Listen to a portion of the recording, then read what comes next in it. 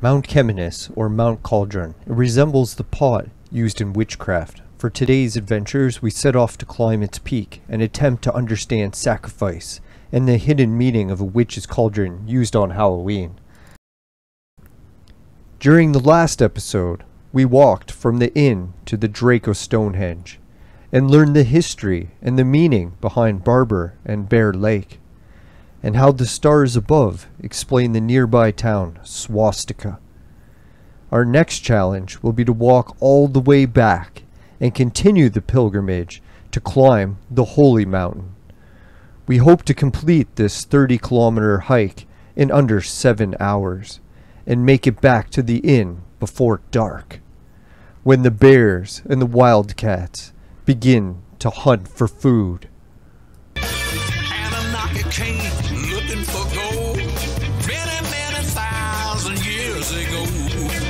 They changed the human DNA, made them slaves in the gold mine every day.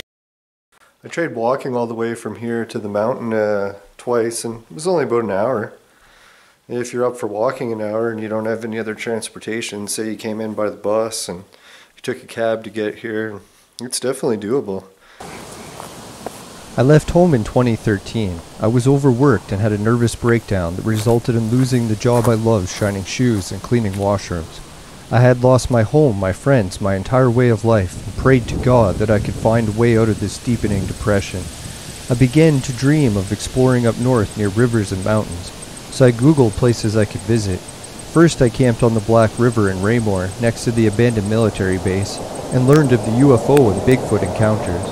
A calm replaced the feeling of dread and despair, but my vision quest was not yet complete. I had marked multiple mountain peaks I wanted to climb, a chain of dormant volcanoes. When I first laid eyes on Mount Cheminis, I knew my prayers were answered. The road leading up to the mountain reminded me of Masonic art. The lodge, the winding path through pillars, the body of waters that ship gold back to the Holy Land, the offering table facing back to town. The first night I camped up the top, I witnessed a vivid Milky Way and more shooting stars than I ever thought was possible, and I even stumbled upon a hidden cave.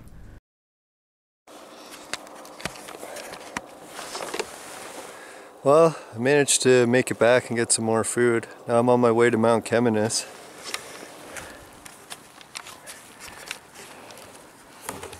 Give you guys a little bit of a look to see what it looks like from a little bit of a distance. You can see that it's divided in half, sort of like King Solomon's pillars. Right there is actually where I'm going to be climbing to and filming, is the offering table spot. So I still got a bit of a hike. I've only got a few hours until it's going to be sunset, so I'm going to try to get all the filming I need done before then.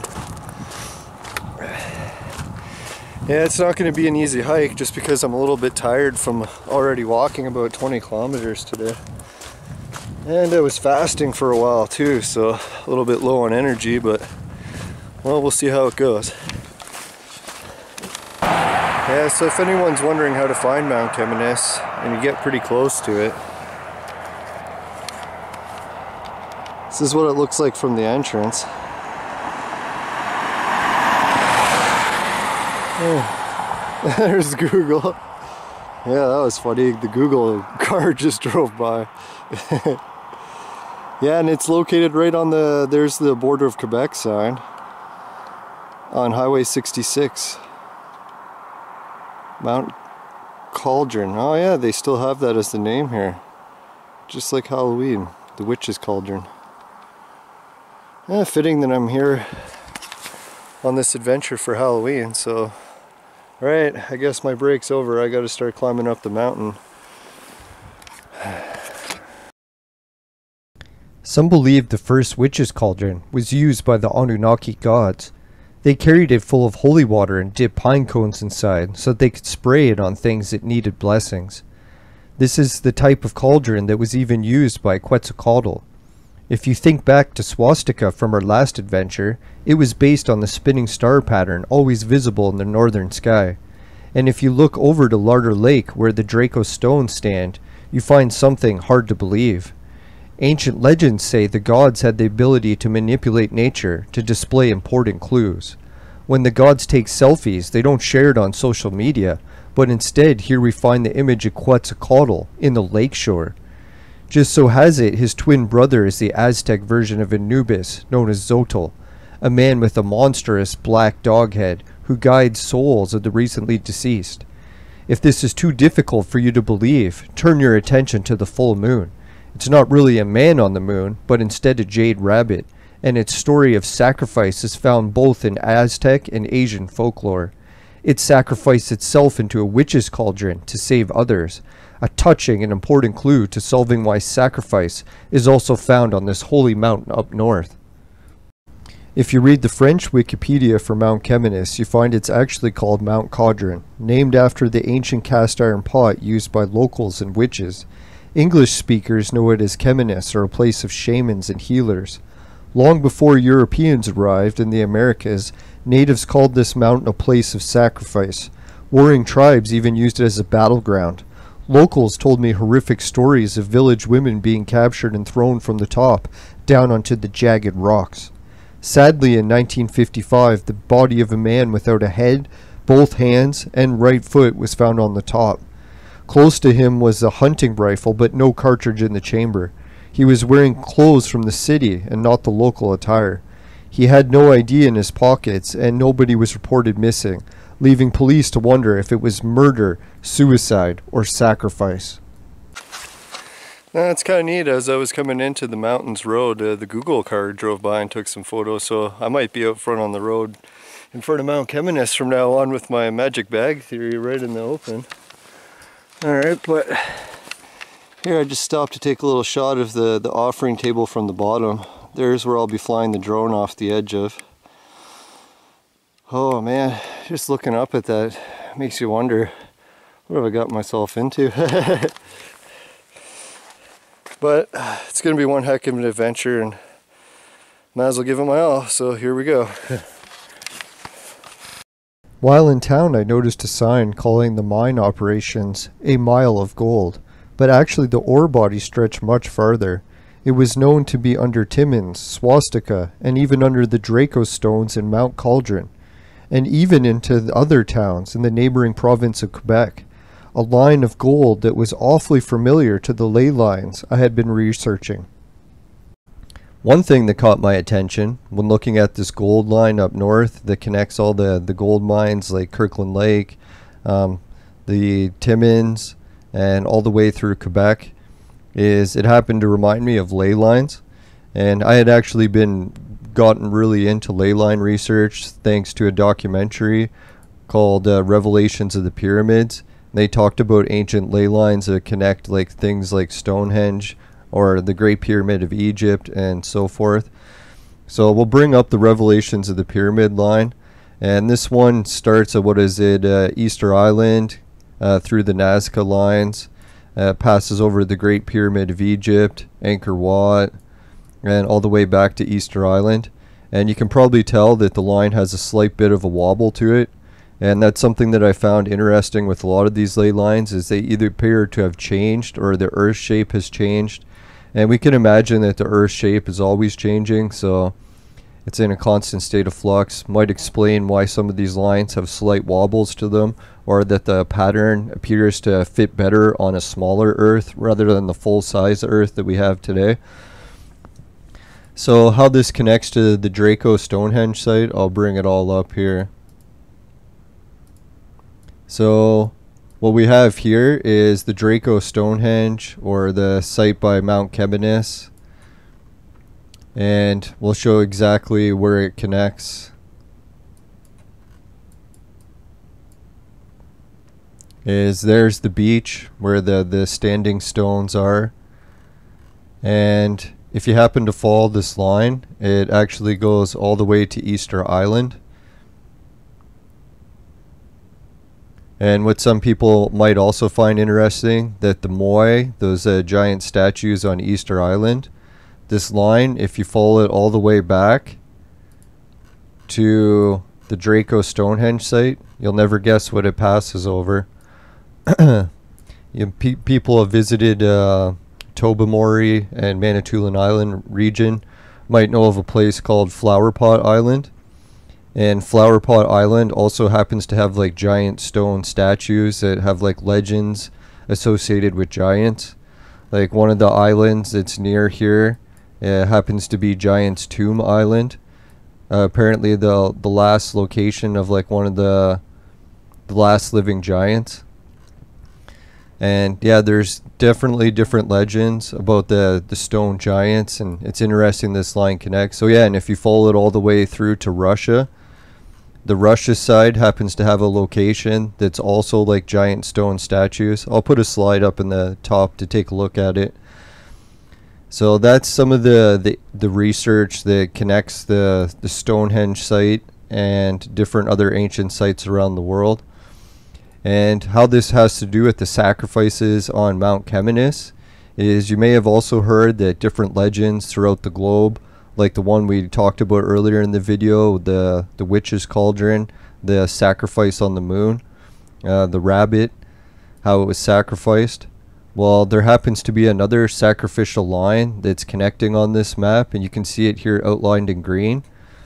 And what it happens to be is the airport, Boston Airport. You may have heard from the September 11th attacks where the planes were hijacked.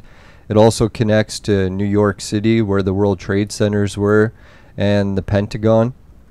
So it's very weird that all the deaths that occurred sadly on September 11th appear to be on one of the ancient sacrificial lines. So that's where I started to realize that this idea of like sacrificial spots being on lines happens to be like involved in the very foundation of our earth. And what's another one? Oh yeah, then if we're able to switch it over to the view of Mars. But before we do that, what I did is I redrew the map today with all of Earth's current measurements, not going on how it used to be in the past. And this is basically how the map line outlook looks. And it just so happens to be that all these major lines happen to be like the equator or the tropic lines, Tropic of Cancer and that stuff, and the Arctic Circle. And the only difference is these lines are great circle lines where they stretch around the globe just like the equator does, instead of getting smaller as you get higher and higher in inclination. So what I can do next is I'll bring up a picture of Mars's topography and show you like the September 11th line and how it actually interacts with Mars as it is today. So we can see that these sacrificial lines, like the ones that go connect the September 11th sites, also happen to connect some of Mars's largest volcanoes. So that's where I started to realize like sites like Mount Cheminis being on a line of gold makes a lot more sense when you take into account the bigger picture of how all these ley lines are connecting sites like volcanoes. So if anyone's wondering where like this ritual of like human sacrifice and volcanoes originates, this is one of my ideas for why. Yeah, if anyone's wondering when they're coming up the path to Mount Cheminis why it's so wet and all this water,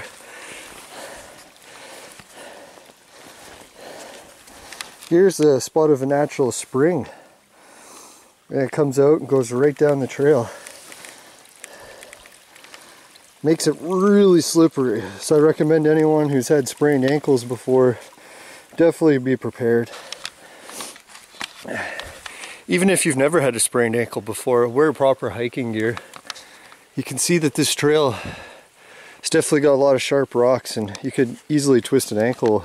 Alright, just to give everyone a little bit more background about how these ley lines connect to the gold line that runs through Kirkland Lake, past the Draco Stonehenge, through Mount Cheminis and so forth, is what we'll do is we'll bring up the yellow baseline, and you can see here that it does match like a lot of the geographic formations, like the Great Lakes split around it, Hudson Bay split near it, that bay, Gulf of Mexico, and how the ridge lines on the bottom of the ocean, they also connect with it.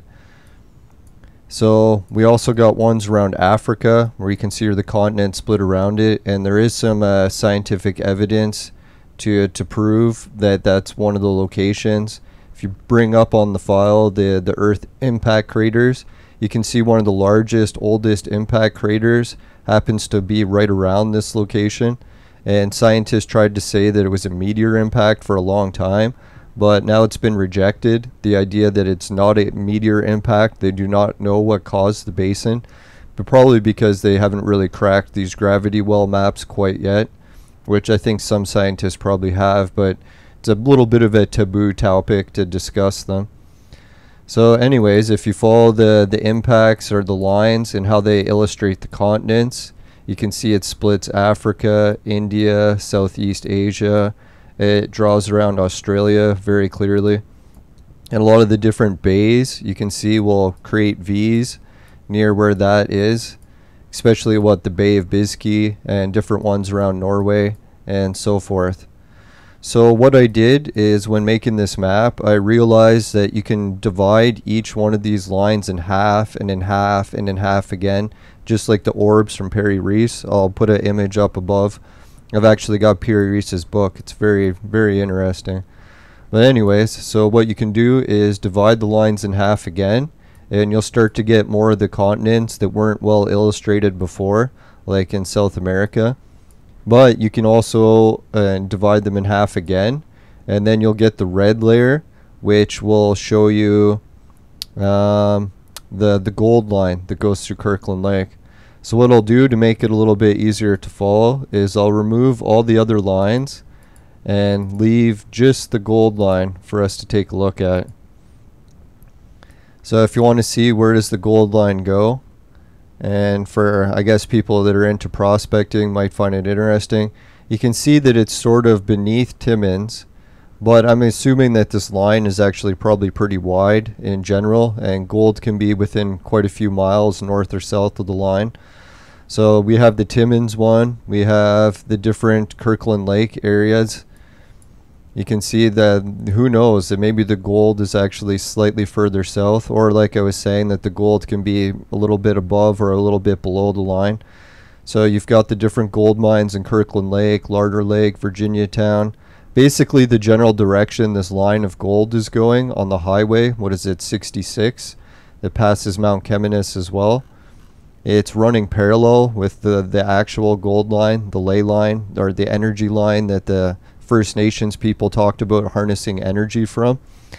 So to give you an idea of just how many of the world's best gold mines are on this line, let's continue following it. So if we happen to go through this region here, and what is that, Newfoundland, or that part, yeah, Newfoundland, there's a lot of gold mines in this region. And if you happen to follow it through here, it cuts through the Congo, and a lot of the best gold mines in that region. And if you happen to go through Madagascar, it also crosses the best gold mines there as well. And if you go through the gold mines that are the best in the world, you also come across the ones in New Zealand. So it happens to cross the New Zealand gold mines. And lastly, maybe the best gold mine of all happens to be, cuts through the ones in California. So if people have heard of the California gold mines, yeah, there's definitely, it could be a coincidence, but I find it very interesting that almost all the greatest gold mines in the world happen to be on this same energy line of sacrifice that Stonehenge is built on. It's funny, part of me was a little bit disappointed that I came so late in the season, but getting a look from the top and the different colors, yeah, it is a little bit nicer. It's pretty sweet. The weather seems to have cleared up just in time, so I can't take a break for very long. I'm gonna have to book. Another clue about how these ancient lines connect to sacrifice happens to come from another great First Nations guy sharing his history about the different legends that involve sacrifice and how the planet actually works. So we'll give a shout out to him here. His video is called The Story of Turtle Island, and it's by a guy named Jacob. So I highly recommend everyone subscribe and watch this video. It's rather mind-blowing. So how this connects to the ley lines is, I watched his video, and part of it talks about the great turtle. So people have heard that Turtle Island is basically North America. It's the shape like a turtle. But what other people didn't know, myself included, that Jacob shared, is a part of the legend talks about how a giant's head was tied to Turtle Island. So I started to look at South America, and I think Jacob illustrates it in his video as well, that this South America island shape happens to be the shape of a giant's head. And can you tell which animal or giant it's shaped after? I'll give you a little bit of a clue. It turns out that South America, or the giant's head, happens to be an elephant. And you can tell by the ridges of his forehead how his trunk even ends with like the holder part of a trunk. So how this sacrifice line grid happens to go, if you take this elephant head and you map it exactly, guess where one of the central points happens to be. So we'll bring up the lines here. We'll bring in the blue. So this just so happens to be the elephant's eye. So right where one of the central wells is, happens to be the eye. And guess what's draining from his eye? Happens to be where one of the major forks is, or one of the beginning points of the Amazon River. So as Jacob illustrated in his video, that the Gulf of, the Mediterranean, happens to be where the elephant's neck was cut off, and the warm waters draining out of the Mediterranean into the ocean happens to be like the blood out of the elephant's neck still draining out to this day. Well, that's when I realized that this point of the central point where the eye is and the Amazon River, a friend of mine from Argentina pointed out that is correct, that the waters drain from this location, join into the Amazon, and run out into the ocean. So it very much is like the great elephant or the great giant. His tears are the Amazon River, just like how the Mediterranean Sea draining into the ocean. So that's when I started to realize that, hey, this whole idea of sacrifice and being involved in our planet's creation and all the legends and mysteries about it seems to be a lot more truth to it than people realize. And it's wild that these lines that connect the sites of like Stonehenge and Mount Cheminis and the sacrifice there are part of a larger grid that connects the whole planet to sacrifice rituals. So that's why when I started to realize about that murder mystery that occurred on the top of Mount Cheminis and the different tribes that were warring and throwing people off of the mountain and sacrifice by volcanoes like we've seen on Mars, how this all connects. Well, I made it to the top of Mount Cheminis and got the drone shots finished with just a few minutes to spare.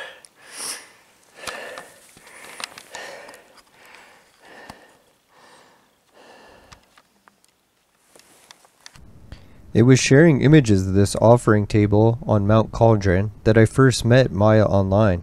She had posted the images of Peppercorn in Bulgaria. I ended up taking that image and comparing it with mine, and I was shocked how similar they were. Not just the pools of water and the nearly identical elevation, but also the towns and the roads in the distance. To me it looked like it had a lot more in common.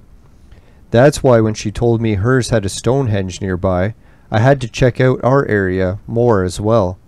And lo and behold, I found Professor Bill Steer's blog on just that. And another thing that caught my interest was the gold mining. Thrace people in ancient Bulgaria were known to be the best goldsmiths in the entire world. And they had a supply so large people thought they had a secret mine very far away.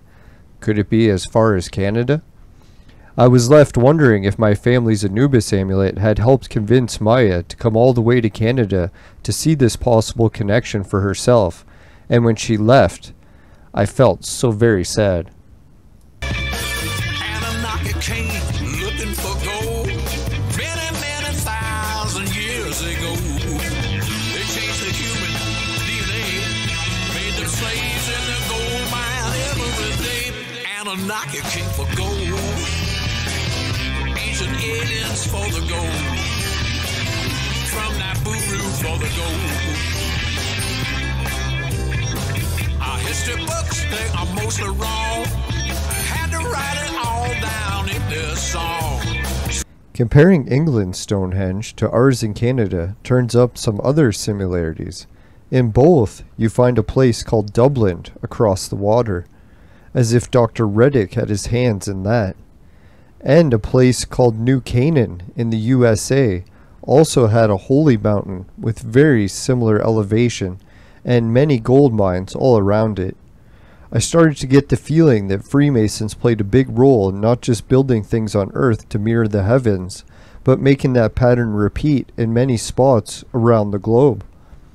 Thinking again of sacrifice, I checked to see what the holy mountain looked like that Jesus did his ultimate miracle on, and I should have guessed it looked just like Mount Cheminis as well. This was the spot Jesus did a ritual that normally required sacrifice, but the Magi taught him how to transform into an immortal light being without killing the ox. Even in Roman Mithra followers, they believed sacrificing an ox would still be needed, a ritual offering that goes back to Sumerian times, and even the feud between Cain and Abel. Noah's pagan side of the family would always go back to sacrificing the ox and fire worship the moment God left them. Eventually, this pagan way of life made its way to the Hittites. They could read and write not only cuneiform but also early European languages, just like the red-haired Phoenicians from Syria. But the Bible also explained this knowledge had to be stopped, so the new tribes of Israel were ordered to wipe the last of it out for good. Extension, deciphered Sumerian text from the heavens. They came to a time of text. Anunnaki came for gold. Ancient aliens for the gold. Made the humans find their gold. Anunnaki caves lived for thousands of years. African gold mines before De Beers. Now only known to a powerful few. Running those circles, you might meet them too. Anunnaki came for gold. Ancient aliens for the gold. From that Buru for the gold. Since the Great Pyramid of Egypt has shafts pointing to Draco and Orion, I wondered if these other stars could be related to the ox sacrifice involving the witch's cauldron. And recently museums in Ottawa had shared Ojibwe cosmology that answered just that. They showed the Orion man with his arms reaching to the horned beast and all the way to the dog spirit of Anubis. Plus it shows how this man spins in the night sky, explaining why so many other cultures had put wings or multiple arms or horns on their gods. Greece had called this journey from arm to arm Alpha to Omega, or beginning to the end, after the Aleph, meaning horned beast. In Egypt, South America, and Asia, they depicted this god with a bent knee, and even placed his statue on tombs. Now I had a better understanding of what the Anunnaki winged disc meant, the god that spins in the sky above, and why so many offering tables and cauldrons had the image of a horned beast with outstretched arms and a ring around him, just like the holy grail of witches, the Gunterstop cauldron. So many question how Zoroaster revived an Anunnaki religion from the ashes that had been wiped out so many years prior to his era, but after learning it's literally written in the stars above us, any shaman can access the same knowledge, even the aboriginals of Australia that you think would be isolated. When Albert Pike writes that the winged disc god of Ahura Mazda is the secret meaning of Freemasonry, it makes slightly more sense than it did before. During episode 18 of my Magi Show podcast, I was joined by a guest that kindly shared some history for Mount Cheminis.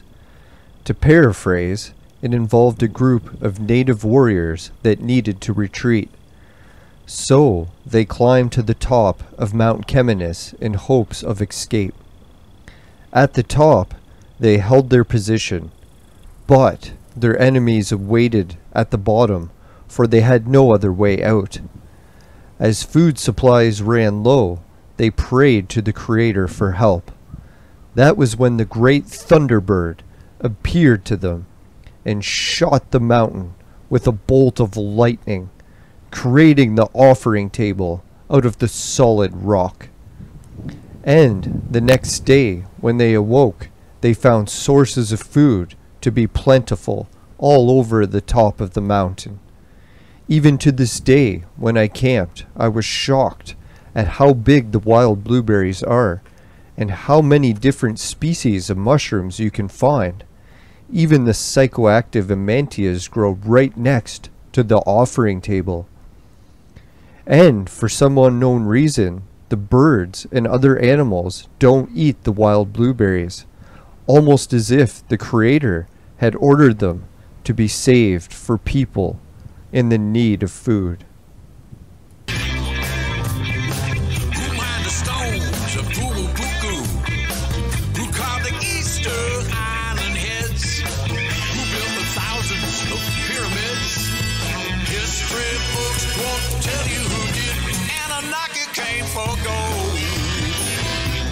Ancient humans buying their gold from Naburu for the gold.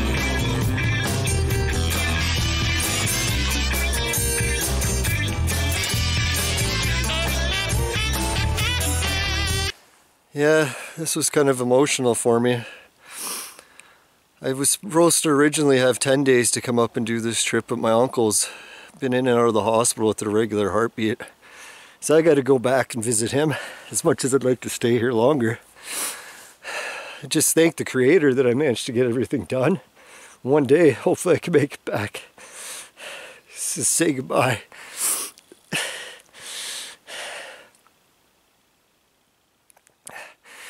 Alright, I'd like to thank everyone for watching this trip. I guess I'm going to shoot a few more clips on my way home, and hopefully I make it back with all the footage in one piece. Yeah, and I guess I'd like to thank all my friends and family for helping me pull this off. It really took everything I had. Money, strength, physical and mental endurance. It wasn't easy. Hopefully it's all not for nothing.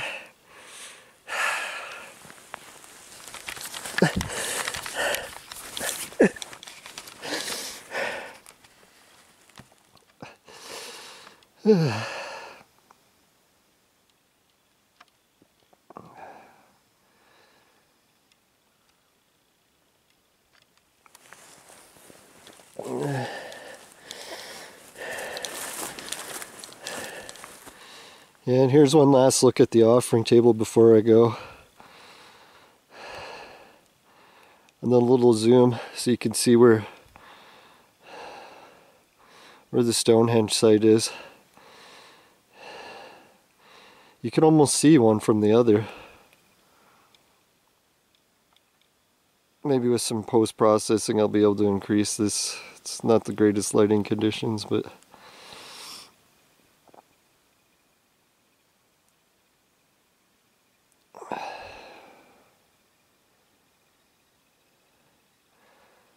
so there it is. The Stonehenge to the ancient offering table.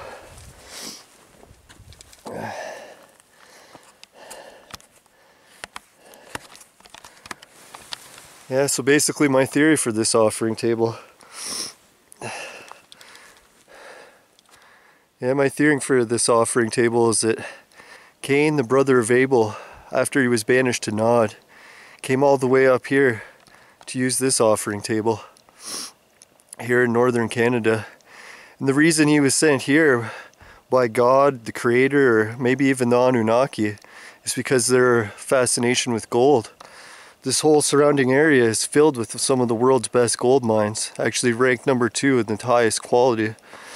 So then I think after Cain left here, he didn't like it because this is a really forbidding place. It's not easy. Usually there's so many bugs you can barely even survive. The food isn't greatest and has one of the harshest winters around. But after he wandered from here, he went all the way to South America. And then when he got to South America, he built the great city of Tenochtitlan. Basically named it after his first son with his new wife that he met in that city or in that local area, and he named it after his son Enoch. Alright, well thanks everybody for watching my video, and Good luck. Hopefully it helps.